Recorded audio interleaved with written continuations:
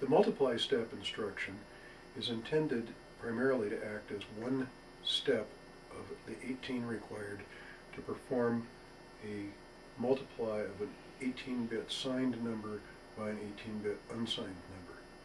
There are numerous additional uses, including circular shifts and various and sundry other sorts of multiplies that can be accomplished with differing initial conditions, loop counts, and so on. These options will be discussed in a later class on programming techniques.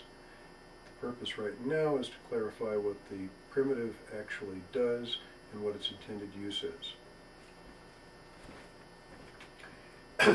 In the multiply step, 3 registers are coordinated with the ALU and some interesting logic. Top of stack register and the A register become logically a 36-bit shiftable register. In fact, it is treated as a 37-bit register, as we'll discuss in a moment. This register is capable of shifting right 1 bit at a time. It is also capable of having a 19-bit add done into the top part, specifically T.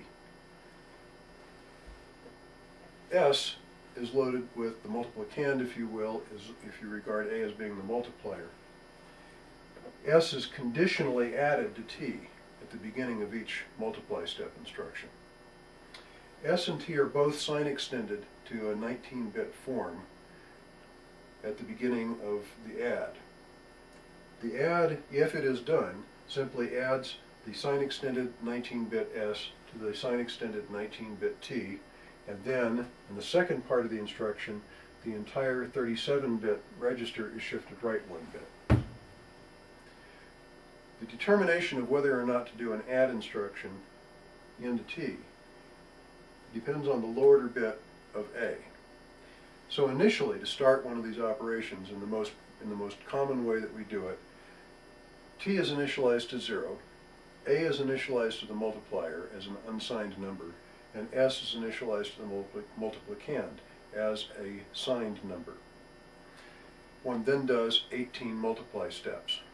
At each multiply step, if the low order bit at that time of A is a 1, S will be added into T. If not, nothing has changed up here. And then the whole thing is shifted right 1 bit.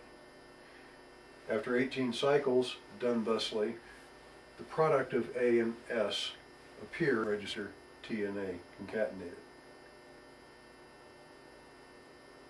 It is possible to achieve weird results with this by executing the plus star instruction with extended arithmetic mode turned on. We don't recommend that. Yes, indeed, there is a carry that is used into T, and the output of the carry out of bit 17 is also latched in the carry latch. We don't have any useful purposes for this. It just falls out of the logic. We don't recommend that you use it, but if you find anything that it actually is useful for, please let us know. Again, there are many other uses of the multiply step instruction. These will be discussed later in programming techniques classes.